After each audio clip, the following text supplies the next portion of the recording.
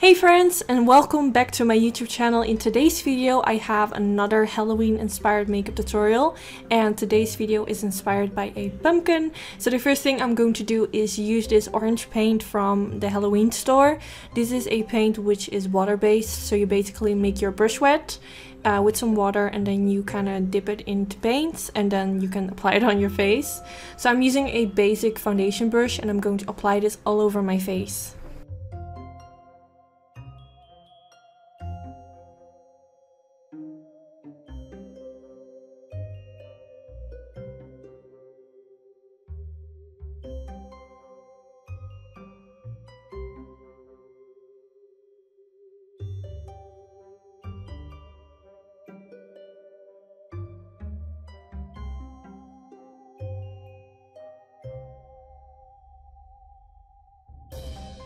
So then for the next step I took a sponge and I'm going to dip this all over my face just to make sure that I have an even base. I don't want any strokes of that foundation base to show up. Then I took this black paint, which is also from the Halloween store. This is just a basic black paint which is water based as well. And I'm first going to start with creating my mouth, and I'm going to kind of create a line at both corners of my mouth, and I'm going to take them really far towards my jaw.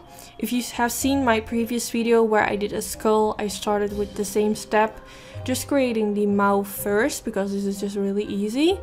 Then I'm going to create the teeth, and these are going to be like really sharp and square. With this you don't have to be very precise.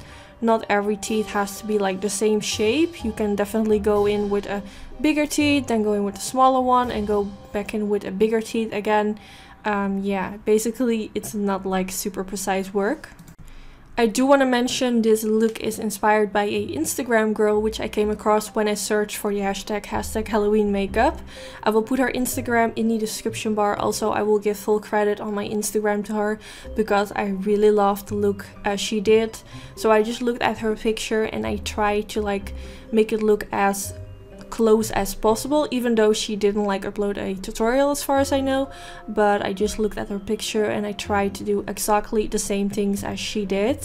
So I'm not like a Halloween pro. This is the second time I'm doing like a dramatic look like this, but I have to say I really enjoy doing this. It's so different than doing eye looks. You can be more messy and just kind of, I don't know, I found it really relaxing. And Halloween has always been a thing that when I felt like, oh my god, Halloween is coming, I always wanted to skip those weeks of people doing Halloween because I always felt like I couldn't do it and I just felt really anxious, I guess. But now that I have finally took the step to do these dramatic looks, it gave me so much more confidence. So I'm really happy and kind of proud of myself that I finally took the step to create it or to kind of try it myself. So this is definitely a tip I want to give you guys. Don't be scared, just try it and maybe you are so much better than you expect, and I'm sure you guys can do it because it's not even that hard, but you just have to be patient. And yeah, I think you really have to take your time with this.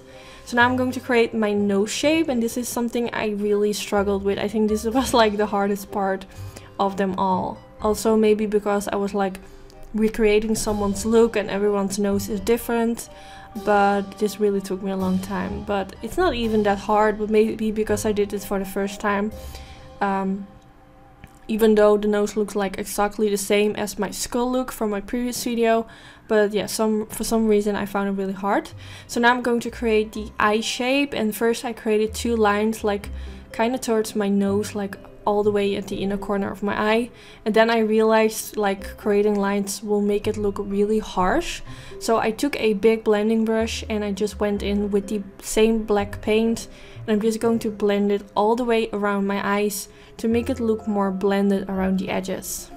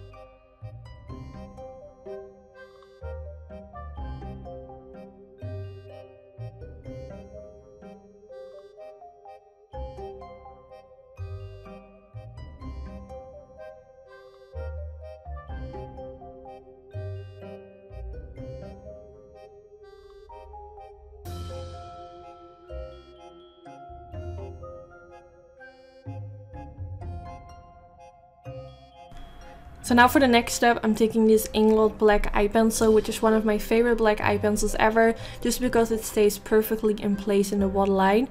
I'm just going to apply this all over in my waterline, also tight lining my upper lashes, just to make it look as black as possible.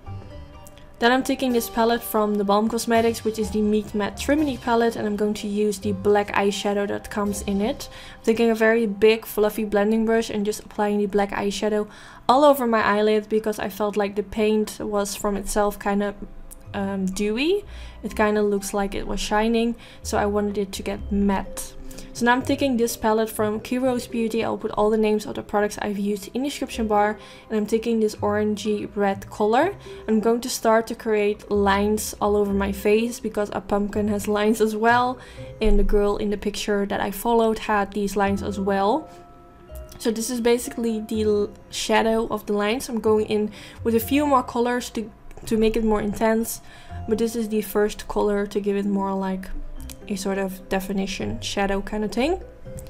And I really like the effect that this gave the whole look. I really think it made it complete. I feel like if you only look at the eyes, the nose and the lips, it's not really special, but this definitely gave it like a different twist, which I really liked.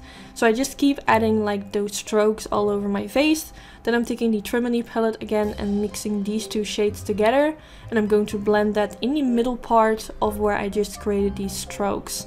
So I'm not going all over these lines that I created.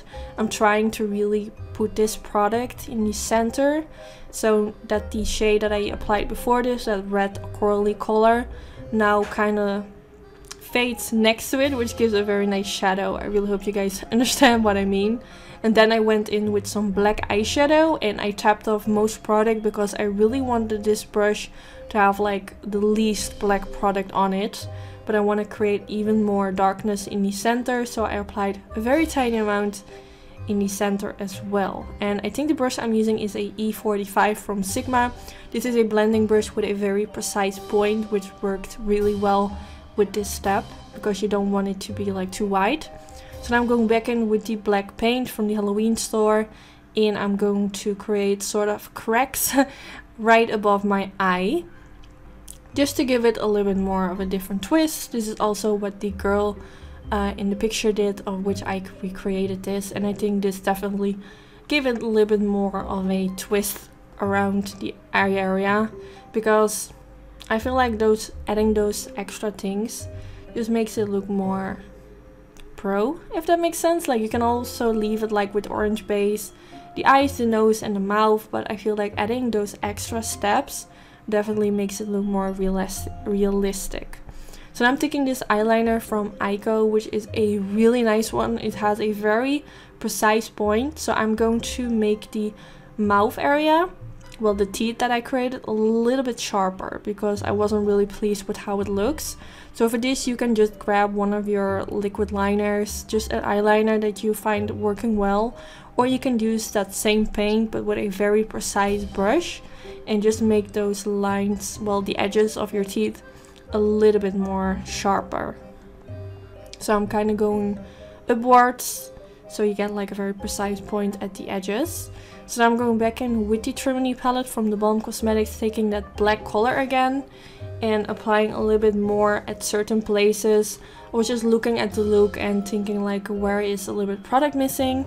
Also around the edge of my eye at my left side, because I felt like the corners were not looking blended enough. And now I'm going to apply this all over in my hairline.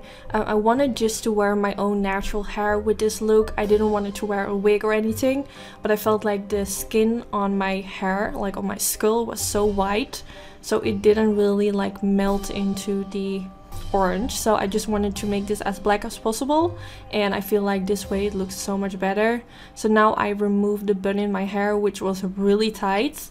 And my hair was a little bit like messy that day, which I think looks so much better than if it would be like really straight. I think your hair needs to be a little bit wild for this look. So yeah, then here you have the finished result. I really hope you guys enjoyed watching this video. If you recreate this look, don't forget to tag me, even though I feel like all credit goes to the girl that I recreated this look of, which I will put down in the description bar. But yeah, I really hope you guys enjoyed. Don't forget to give this video a thumbs up if you did enjoy. This will be really helpful for my YouTube channel, and hopefully I will see you in my next video. Bye guys!